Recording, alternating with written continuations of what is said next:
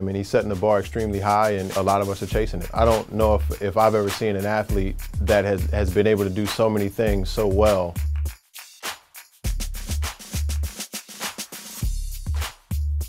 In 2012, I kind of took the plunge and started to angel invest and fell in love with the process, fell in love with working with early stage companies.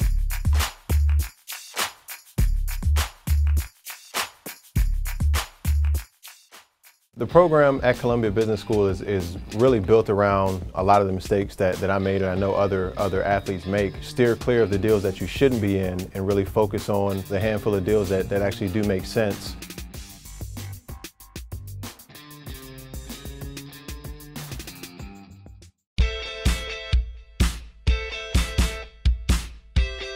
To see someone that's been in the spotlight since he's 16 years old and to see how he's progressed and how he's been able to mold his brand and mold his image into what it is now is really amazing to watch.